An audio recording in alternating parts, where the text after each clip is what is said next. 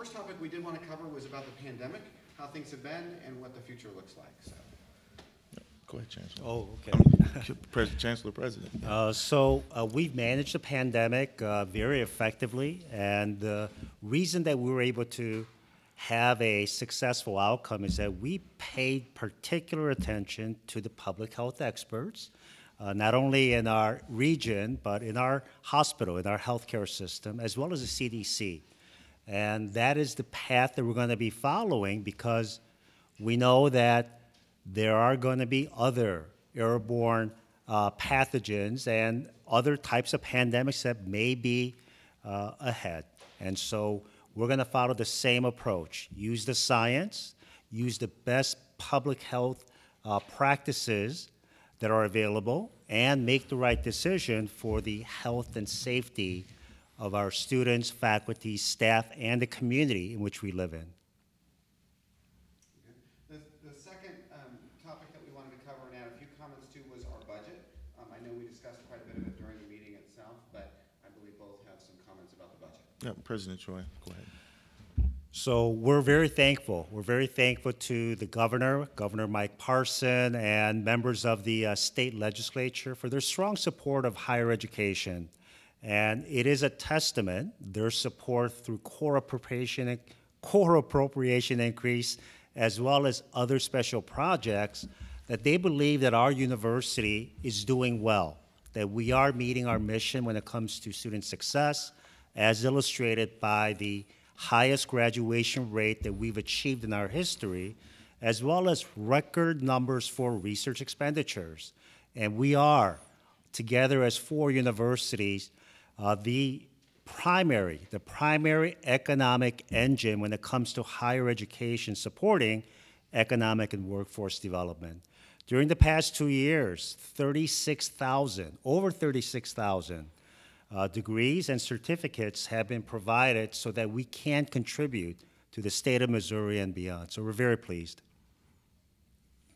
Okay, and the final topic we wanted to cover before we open it up for questions was the votes that just happened on Thomas Jefferson and the history walk of the history committee. So I think Chair Chapman is going to lead off with this. All right. Yeah, this was a we wanted to, number one, acknowledge the work that those task forces had put in. There's a lot of great people that work for those task forces, and we appreciate the time and energy that they put into providing those recommendations.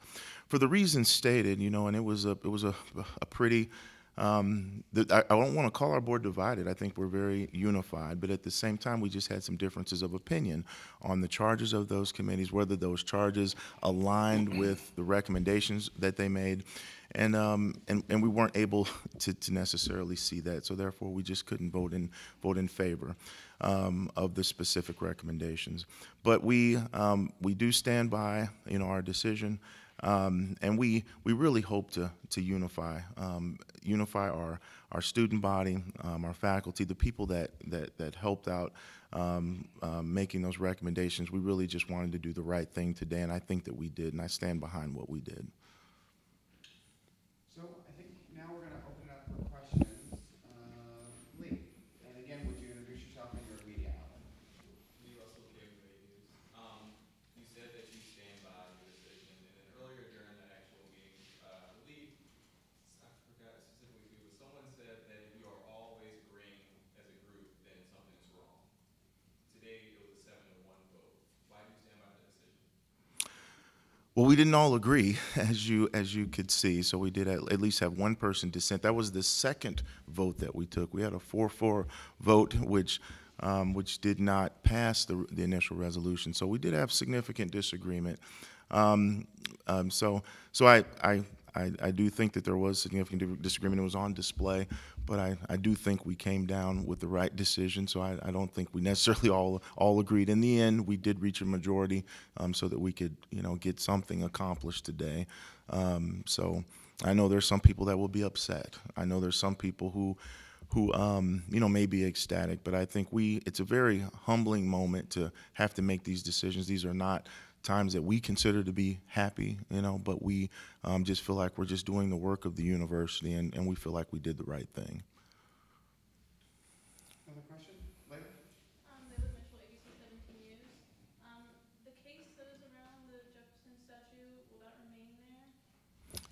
Dr. Choi, yes, go ahead. Yes, we do plan to maintain the structure that protects the obelisk, the Thomas Jefferson obelisk. And the reason that it's there is it is a historic artifact that came from Monticello.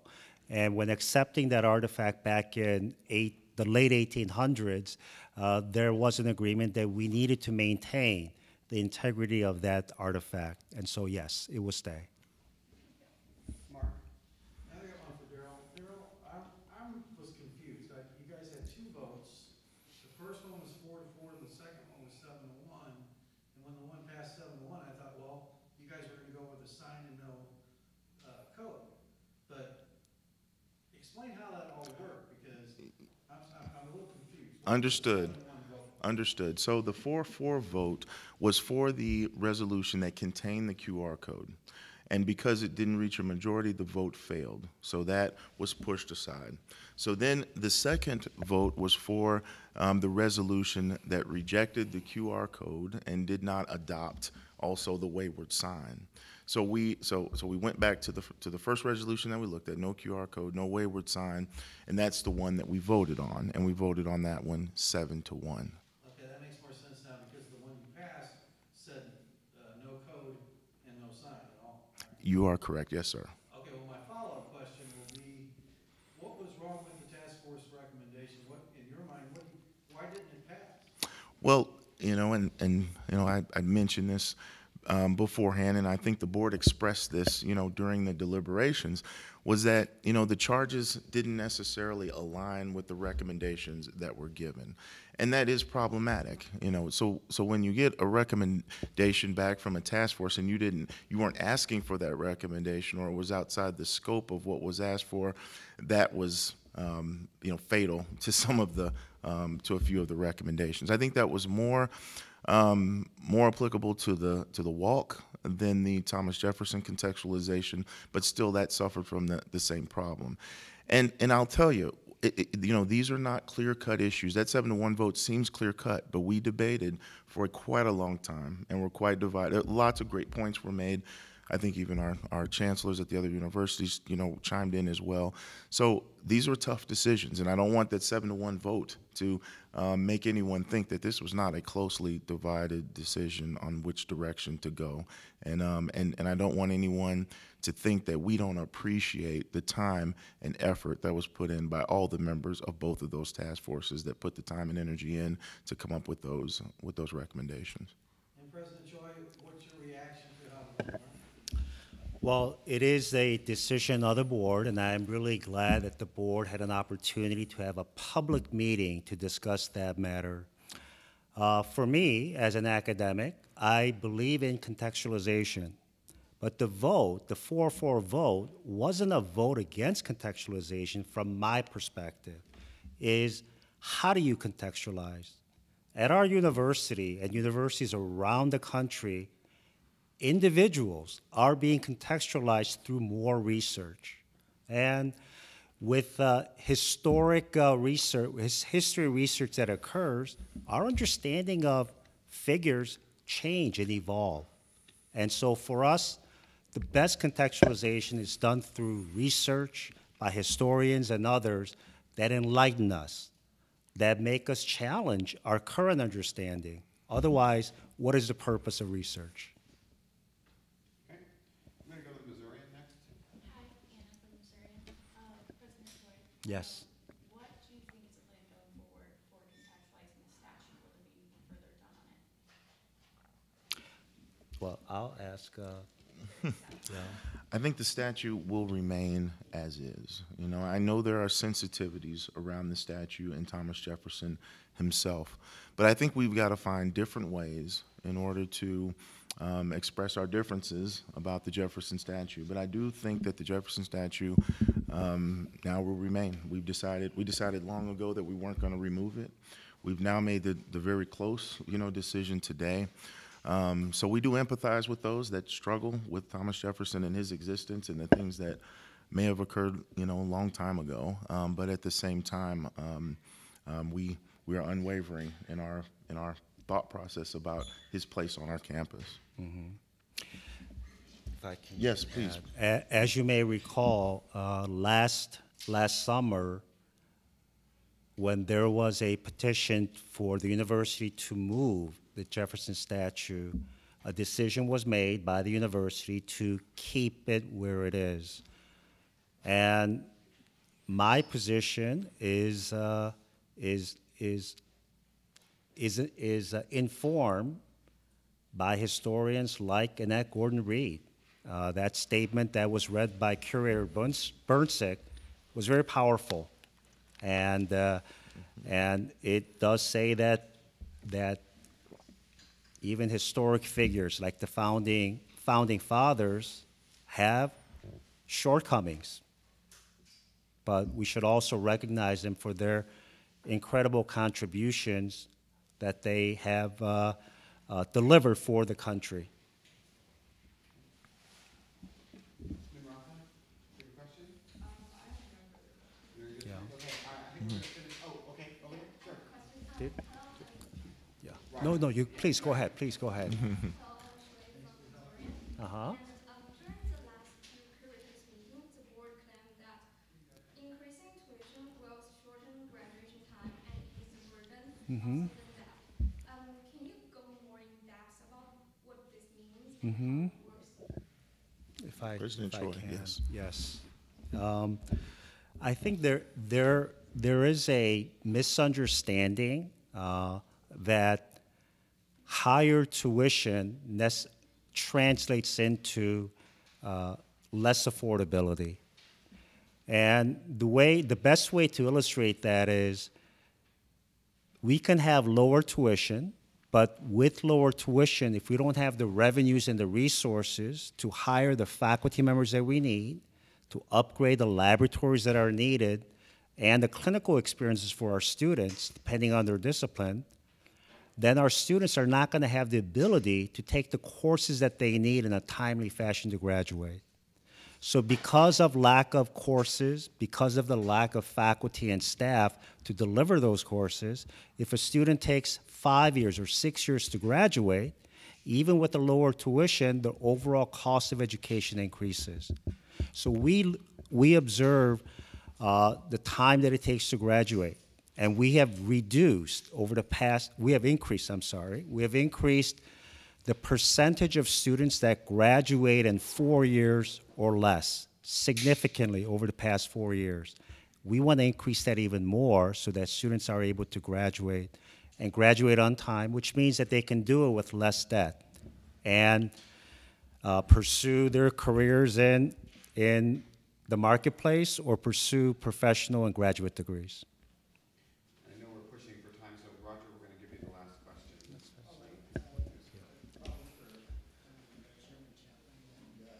Yeah. Mm-hmm.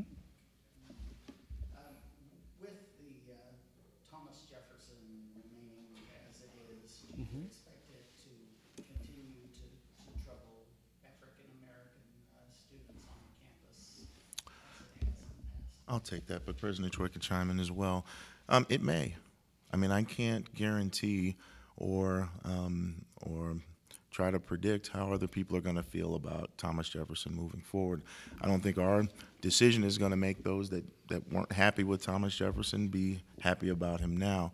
So I don't know how that's going to affect them. But I do. I think that I am very empathetic towards students that do struggle with his legacy. I think there are resources on campus as an educational institution to learn more about him or to find people, to discuss, tough issues like that with. I'll let President Choi chime in. So the contextualization has been going on at the university and will continue to go on through research. You may recall that late last year there was a joint event with the Kinder Institute as well as other centers at the university to contextualize Thomas Jefferson with scholars that talked about his achievements and his failings. And so we will continue, and we ask our faculty, researchers, and students to continue to learn more about complex individuals, and that's really a hallmark of our university and universities around the country. And if you have one. Did you have one more? Yeah. Go ahead. President Choi, Uh-huh. has NU ever tied salary cuts to productivity before, or is this the first time? And if yes, when? Well, I only joined since I joined in March 2017, and the ability or the authority for the president to modify compensation has been in existence, as far as I understand, since 1969. So perhaps it was, but I was hired with the mandate to ensure that we operate the university with accountability for achieving the excellence that we expect from this university as well as the 3 other universities that are part of the UM system. And I believe very strongly that we have outstanding faculty members here and at the other 3 campuses, and they are doing more than what we would normally expect. And that is one of the reasons why the board has been so supportive of merit increases for our faculty and staff. But I also believe that we are all accountable. And if we are employed by the university, whatever job we have, that we should deliver on our expectations and accountability. And so the performance-based salary reductions, I understand, are temporary and can be reversed by higher performance in teaching and/or research. But using performance measures to evaluate faculty members is very important. We do that for tenure and promotion. We do that for annual evaluation. So that component is not new. That component is not new. But we're holding, each of us is holding ourselves accountable, but we're also holding everyone else accountable because our supporters, the taxpayers, as well as the students and parents that pay the tuition, expect it, and we must deliver. So, thank you. Okay. Thanks, everybody. I really appreciate it. All right.